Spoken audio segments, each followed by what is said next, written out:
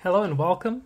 Today I wanted to do just a quick little video on how to update your RGB20S by PowerKitty. So you're going to need a couple of things. A little Wi-Fi dongle. I think I spent about 100 Rand on this. It doesn't have the craziest speeds, but it does the job. It's really tiny.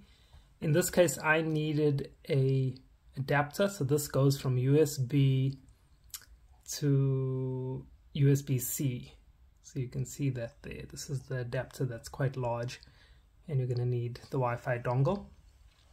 Once you have that in, and I would suggest plugging it in before you power on the device, then you can go up to options. If this is your first time, when you go to options, you can go to Wi-Fi. You can see it there at the bottom. Wi-Fi, and A will be your select button, and it'll show you various connections which you can join or exit. So you'll use the back L1 button to move around there, or the R, and then A will confirm, or X to exit. I'm going to use the A button here on this X because I'm already connected. Alright, then once you're ready to update, what I'm going to suggest is that you plug into a power source before you hit the update, or at least have one nearby. And then you're going to go to update,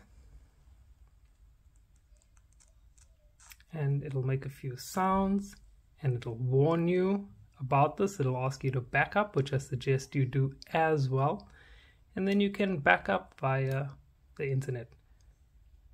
Okay, it's asking me to type in okay. Just wants to make sure that you're sure that you want to update, and it's going to start running the scripts and make this funny noise, and it's going to do this for a while. It's taken up to 20 minutes for me in the past, so you can just leave it to do its thing until it's done. And that's how you update your RGB20S. Remember, make a backup before you start your update. Thanks for watching.